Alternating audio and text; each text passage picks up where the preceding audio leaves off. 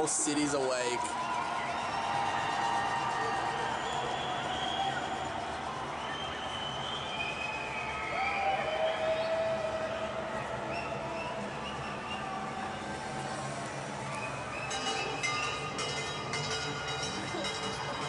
What is going on?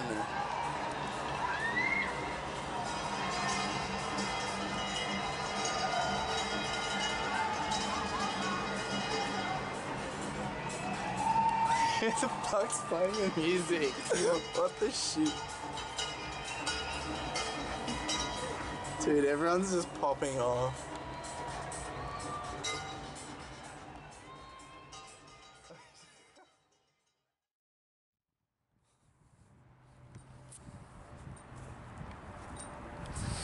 Hey, welcome back to Corona season Oza64's, and today I'm doing laundry. This massive ass bag. Yeah, let's go. Man, I don't know how long it's been since the last update vlog Corona season thing. The weeks have just been evaporating.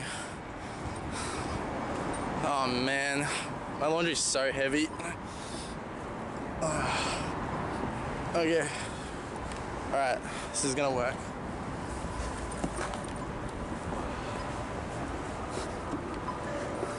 Alright, it's very awkward. How the fuck are there so many people around?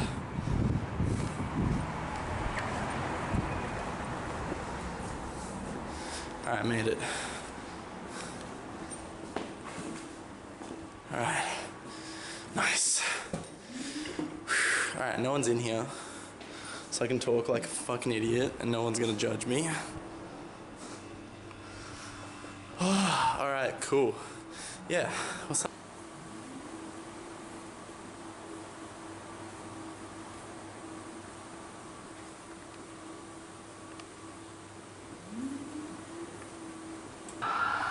Alright. Laundry time. Laundry is fucking... Okay. It's very... Laundry's cool. Okay, what... Dude, there was so many people outside. I was like, oh yeah, I'll just vlog casually on the way there. No one's gonna be, you know, in the park while I'm going to laundry. And, you know, get into the park and there's just so many people. There's kids playing soccer, people playing basketball, people doing fitness stuff, like people actually have lives. Since when? People just on the street, like smoking ciggies, like what? If I missed something, are we out? Can I shave my beard? Are we done? Are we done with this virus shit? Anyway, something oddly satisfying about a laundromat. I don't know if you guys feel that, but yeah, just I don't know. It's a vibe. Fucking vibing at the laundromat. Yeah, I literally don't know how long it's been since my last vlog. Time has just melted into each other. Getting a little bit more organized now, actually. Like, I'm planning stuff, getting excited about things. Spell break tournament, podcast, D&D, prop hunt with Fortress players. I've got a Civ Sesh brewing with Greg and Cam. Yeah, just finally starting to come out of like just being depressed all the time and being stuck inside. It's like, okay, cool. Yeah. Oh, I just did a podcast with Tambo today as well, so that was cool.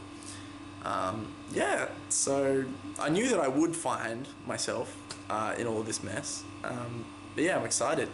Excited to be on a content roller coaster, and whatever happens, happens. If you like it, you like it. If you don't, like, okay, it's just cool. Like, you don't like good content, that's fine. You don't have good taste, like, that's on you. Yeah. Anyway, got some clips and stuff coming up. And yeah, we'll see where the rest of this vlog goes.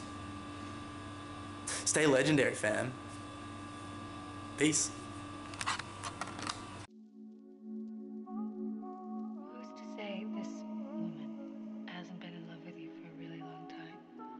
And now that she found you again, she wasn't about to let you go twice. Maybe the first time she saw you, maybe she felt the way you did the first time you remember that? Love makes you do crazy things. Insane things. Things in a million years you never thought you'd say yourself too.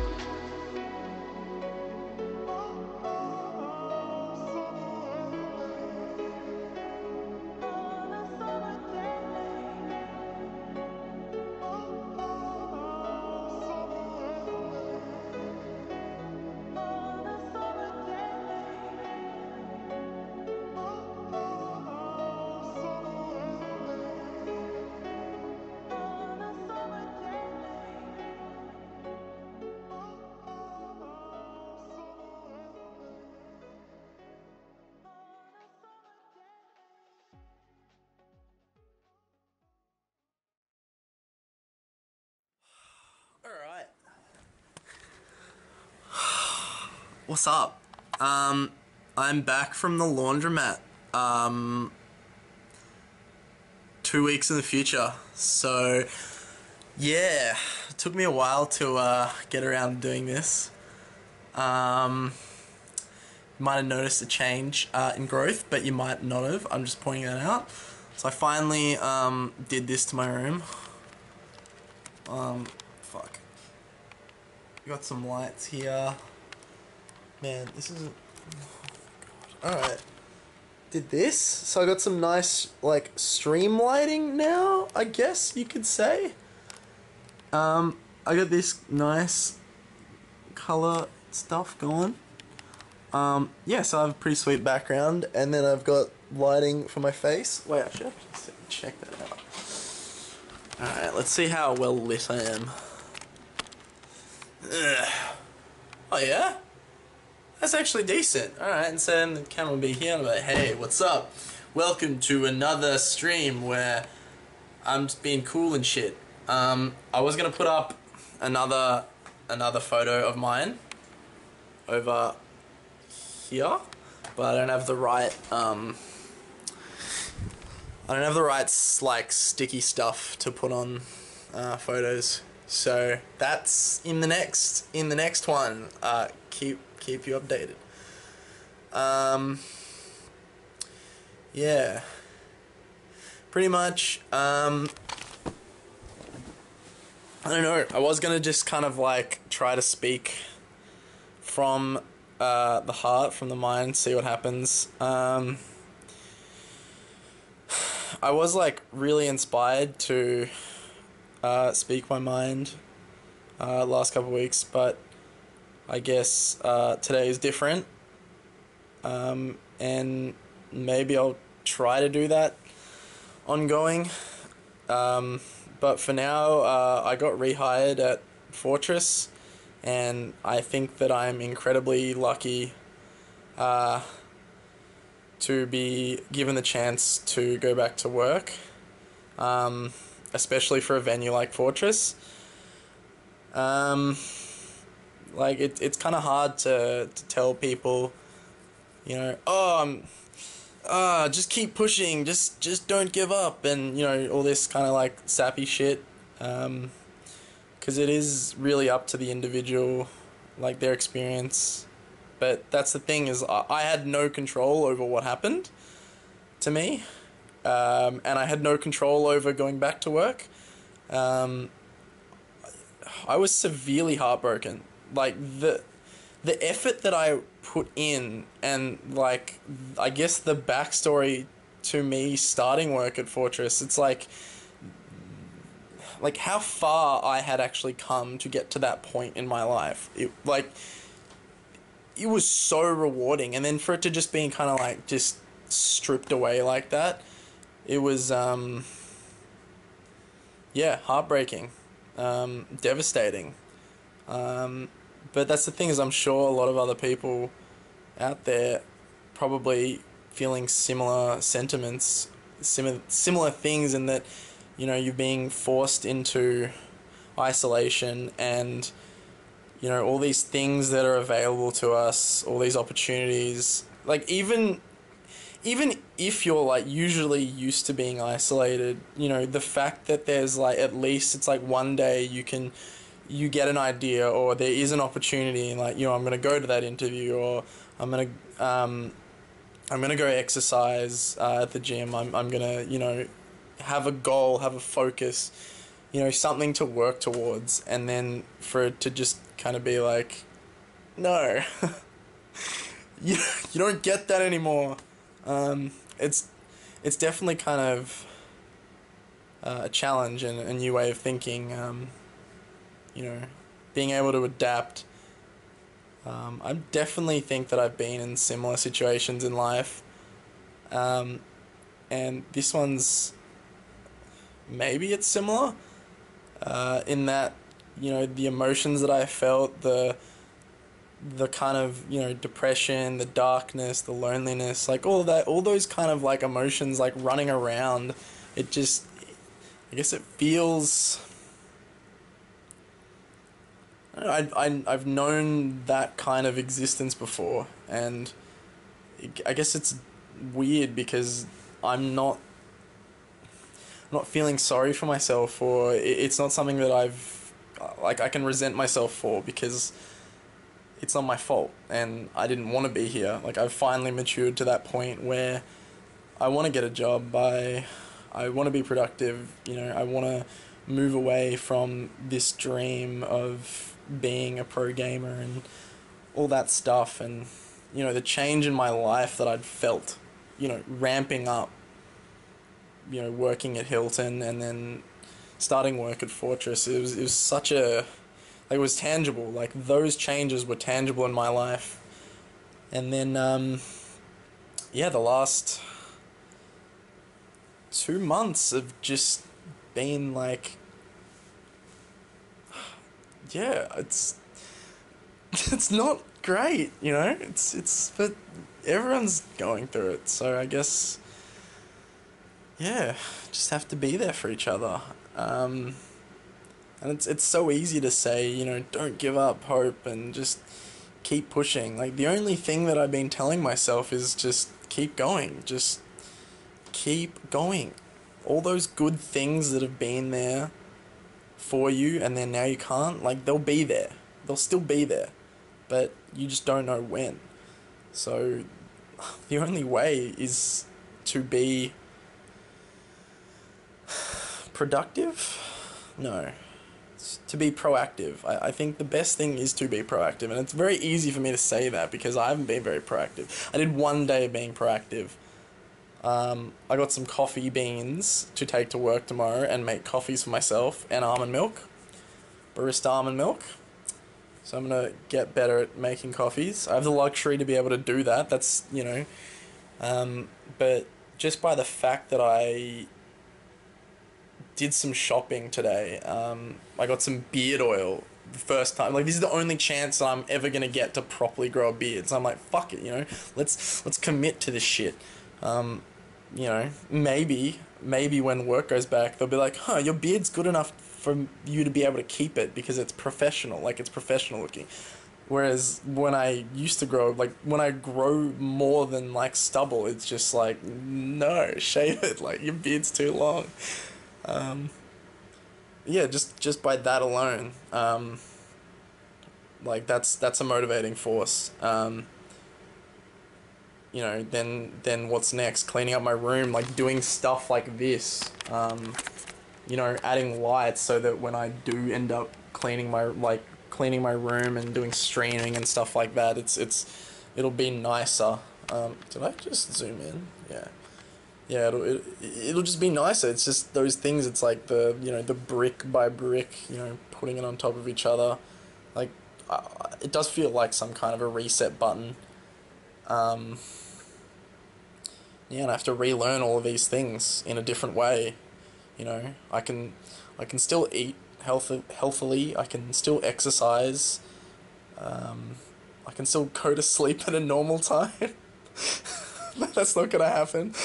Yeah, it's all there, but it's not like what you know.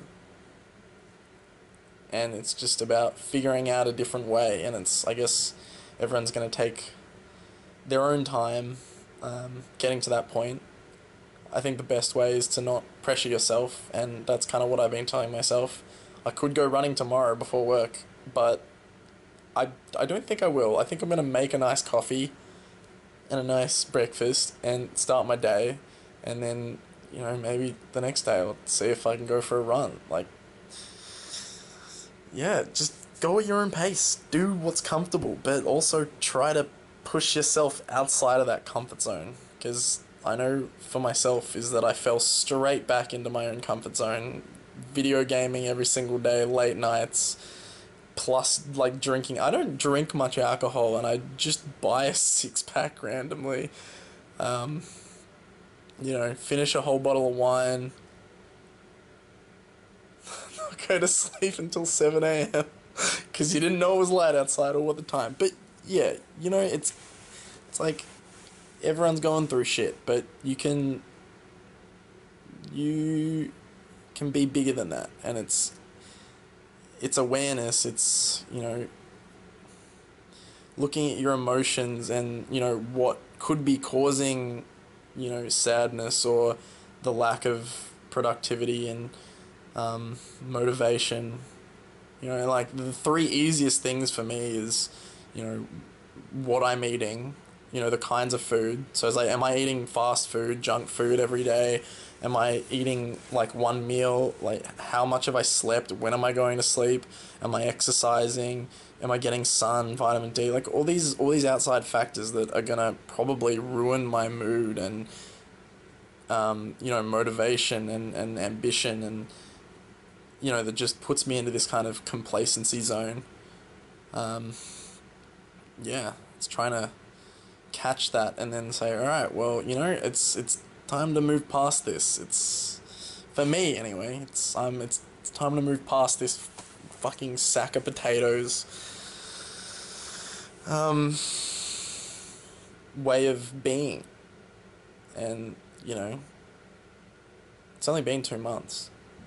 Like, I was so onto it. I was so on the ball. Like, everything was just skyrocketing up, and my mind and my ideas and my creativity, it was just off the charts. It was just, everything was just amazing. And then everything that I'd worked for the last 9 months, and it's gone, but it's still there.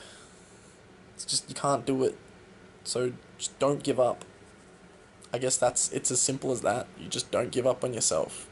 Like, this is the kinds of, this experience is the kind of shit that shapes people. Like, this might be the worst thing that has ever happened to people. And it's like you have to be faced with this. It's a direct challenge. It's forcing you to grow as a person. people might not even be aware of these kinds of emotions they have because they've just been on a certain track their whole life and it's just shaken everything up. And the main thing is that it's like, this is so strange because I felt like I've been in a position like this before, but worse. It's not like I had an excuse for anything. It was just like that's what I was dealing with. But right now, I just had this. I've just been having this like incredible feeling that I need to be strong, and it's like I've got to stand up for myself and others and show everyone that this is going to be okay and that we are going to make it. And I don't know, being a beam of light it just feels so natural to me, especially because I know how shit it is living in the darkness and feeling shit about yourself. It's okay, because you'll figure it out. You will. Just be calm. Like, just believe in yourself. I'm rambling about that shit, but you know what I'm getting at. It's fighting all of those negative emotions and being greater than your, the sum of your fear and panic and all this stuff. You'll make it. I'll make it. Everyone's gonna make it. No matter what your position, your standing, like wherever you are, like there's support out there, there's love. Like I love you. Like I love you guys. I don't know who I'm talking. I'm saying I love you to a camera right now, and that feels kind of odd. But yeah.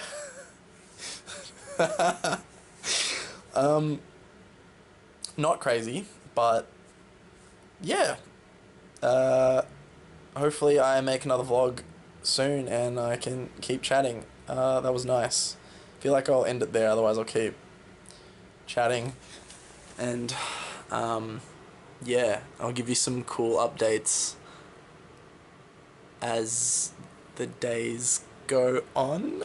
And it was like, I think it's been like 3 weeks or a month since my last vlog, so I'm not going to say anything about when the next one will be, and that's kind of my style. That's my brand. Oceanic Legends Oza64 vlog content. But yeah, I'm here for you, and I believe in you guys, and remember to stay legendary. Fuck yeah, that was good. I reckon that was good. Alright, see you next time, fam. Peace.